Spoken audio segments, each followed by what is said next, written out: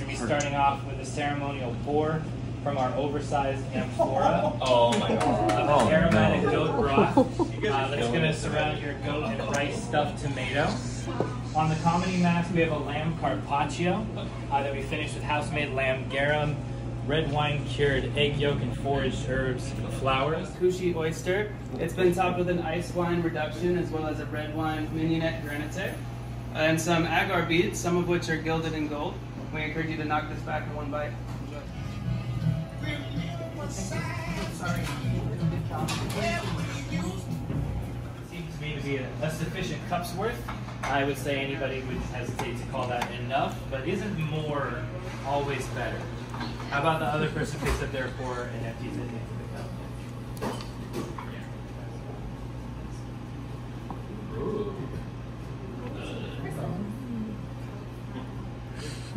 So you should be able to see pretty quickly what it was that the Pythagoras wanted to warn us about. Oh no. So sometimes more isn't actually better. Sometimes more is even worse than nothing at all. Everyone has the traditional noodle that makes it called noodle.